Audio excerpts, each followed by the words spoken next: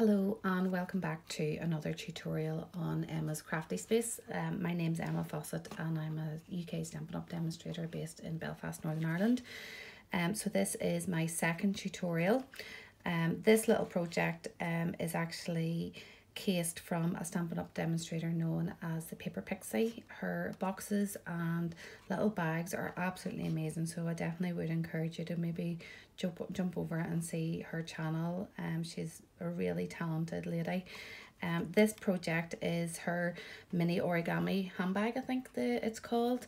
I was actually lucky to be asked to present at Onstage a couple of years ago, and I had to present the Share What You Love suite, and I actually upsized this. So in this tutorial I'm going to do this little bag, and then I'll do another video to show you it upsized into a much larger handbag, so you can kind of just see the difference. It also means that you've got different sizes that you can maybe use for gift packaging. So we'll just make a start. So I am using the Best Dressed papers again, although they are retiring. They are just so pretty. I'm just going to do a quick flick through so that you can see front and back. They are really pretty, but unfortunately they are retiring at the end of the month, but I just love the floral sides to them. Okay, this one's probably one of my favorites. So you can see the front and the back, how different they are. Okay. Absolutely beautiful, really colourful. The floral images look like they've been watercoloured. A lot of them look like they've been watercoloured. I just think they're so pretty. So this is what we're going to use for this project. This is 6 by 6, and it is very simple. So this is the one I'm going to use. So the first thing you have to do, you're going to need like something that you can burnish your edges with it. So you're going to go corner to corner. Okay. You need nice, because this is technically origami, so you do need nice crisp edges on it. So I would definitely encourage you to use a bone folder or something else that you can find to give you that nice sharp edge on your creases. Corner to corner again, and top to bottom. Okay. So every time you're folding, you're going to be creasing.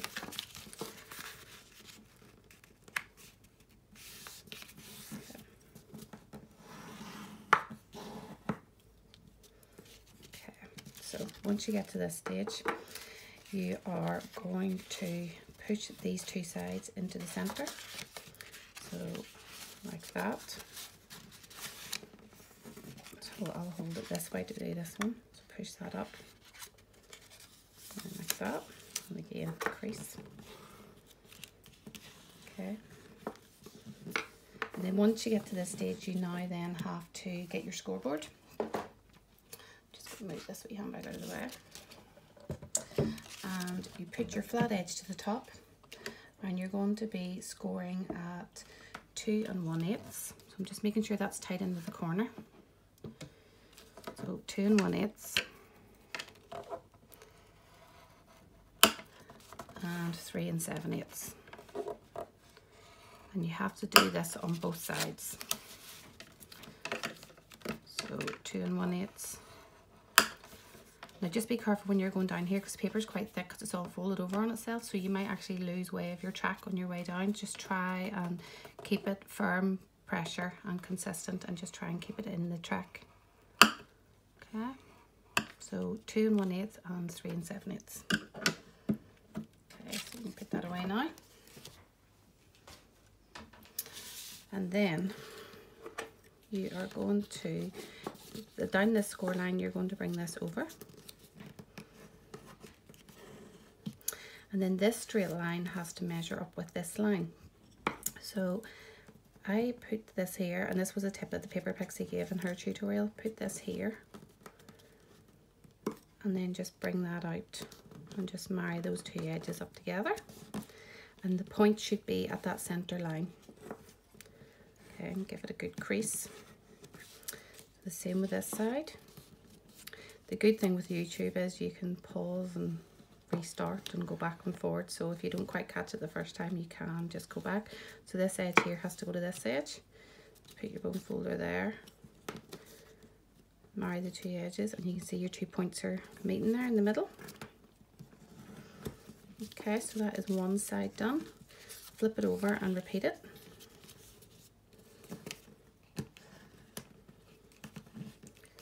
Okay, just press down there just to get that little flap over, that edge over.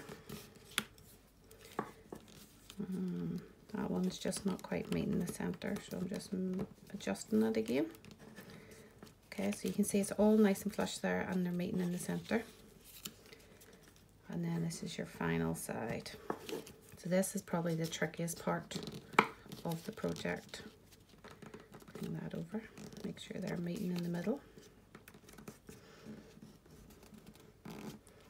Okay, and that is pretty much, it's a bit like a rocket, but that is the shape that we're going for now. So what your next step is, you have to kind of open the bag a bit and kind of like put your finger down to the bottom and push it out flat just at the bottom. So you can see it just all kind of pings out on itself. That's fine, you can just like push it all back in on itself again, which is like that. Okay, so push it all down and kind of flatten down the bottom. Okay, and then just push them down into each other again. So you can see these here kind of keep wanting to ping out. So to lock them down, you basically fold that down over into there. The same with this one. And you can see they're still trying to ping up, so we're going to add a wee glue dot to them. So just set that down into there. Give it a wee press for a wee second, just till it all bonds.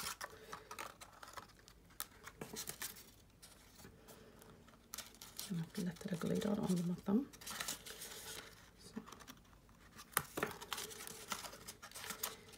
So, again, this bit can be a bit fiddly, but it does need to be done because you want that those to be secure, because they're basically holding and locking everything into place for you, keeping it in its shape. Just making sure I have my glue dot on there. So that is basically it. You could leave it like that and just sell it, or use it as a little tote, maybe put a wee handle over the side and just keep it like that, because you still got those gorgeous crease lines on the front. So I'm just going to show you 360 view of it. That's the base, so you can see where all your nice score lines are on there too. So your next stage is just try and manipulate it. So if you look at this, you can see how the sides are all kind of like plushed out. It's a bit like a Mary Poppins kind of carpet bag. So this is just basically manipulating it into the shape that you want it. So I always kind of like put my finger down at the bottom but push the top in, kind of manipulate it. And do the same with this. And you can see there then. Now, if you want it a bit more poofier, you know, you can just play about with it, but that is basically the main part of your bag done. So the next step is you are going to make your little closure. So you need a 1 3/4 inch punch, and I'm using Lovely lipstick as well for this because it is part of the suite, so it's picking out the big pink flower here. And I'm just trying to find my notes. So you've got a 1 3/4 inch circle, and you're going to score it at 3/4 of an inch and then an inch. So that gives you a little 1/4 of an inch gap at the top. So that is basically this part of the bag. And then the wee handle is, it's 2.5 inches by 1/4 of an inch, and it's quite hard to get in there to score at 1/4. So if you just put it up here and score at 2 1/4, and then turn it and do 2 1/4, and that is your handle. Okay, so again we are just going to give that a good crease because you want a nice stiff closure at the top. Your handle, you're going to go like, just curl it so it has a nice natural curl, and you're breaking up all the fibers and softening it. And then where your creases are, you fold them back in the opposite direction. So you can see. Okay, set that down. So wet glue is probably the best for this. And if you have a wee look around your bag and see what way you prefer to be your front. So I think I want that to my front because you can see those nice purple flowers, whereas more just foliage than that. So this is going to be my back. So just glue one side here. Okay, and then to the crease line. Okay, so just hold that a wee second. And then I'm going to, sometimes I would use magnets, but this time I'm going to use Velcro dots. So just, I already have them paired up, the positive and the negative, and it just means then that it's easier for placement of them.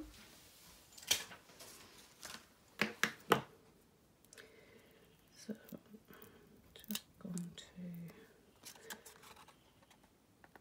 put that there. Now obviously over time it might just, the paper might soften a bit where you have the Velcro, so you just have to work with it. That's why I nearly prefer magnets, but just for speed for this tutorial I thought this would be easier.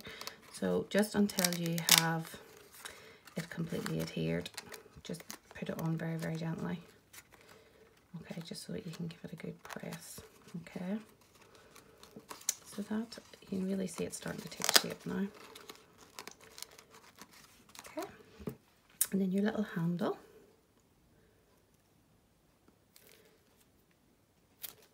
Just, it should fit across because it's the same width as that score line. So just hold it for a minute or two, because obviously with it being curved, it's always going to try and kick out against itself. So if you just hold it for a minute or two until the glue just takes. Okay, and for these little bits I am using the little gold glittery enamel dots. They were in the Christmas catalogue, but again they're carrying over too. So I'm just going to pick up two. Now I'm going to use the small ones because obviously it's only 1/4 inch wide. If I can pick them up. And the reason I'm using the gold ones is because I'm going to add one of the Best Dressed tassels, and it's got like a lovely gold metallic thread around it.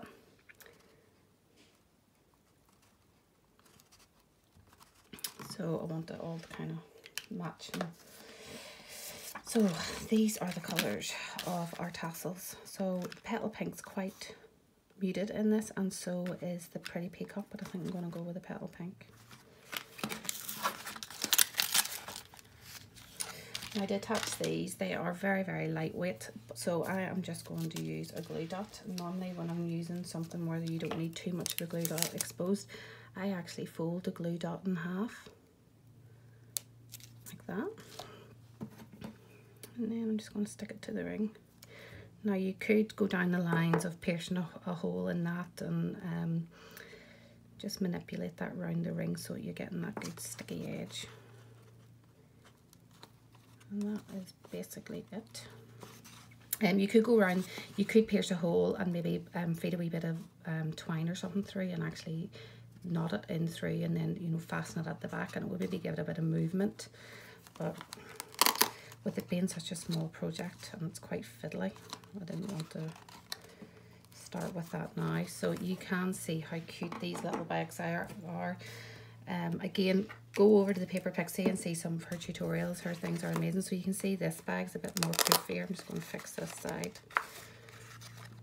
because you can see where this poofy bit is a bit higher than the other side. So it's just try and get them all even. But play about with it. Don't be scared of it. The paper's quite pliable. Only to a point, obviously, because you don't want to manipulate it too much to get to the point where it'll actually start breaking down at the creases and tear on you. So just be careful with it. But you can just see how cute they are. They are very tiny and very pretty. But you could probably get like something like a Lindor ball or Ferrero Rocher or like a bath bomb or something in them. They are really, really dinky and tiny, but hopefully you'll be able to have a go and maybe use different types of papers and colours and just make them all look different. As I say, I'm gonna do another video and size them up so you can see the bigger size in them too, and that again they will hold even more. Hope you enjoyed today's tutorial, and hopefully see you soon. Thank you, bye.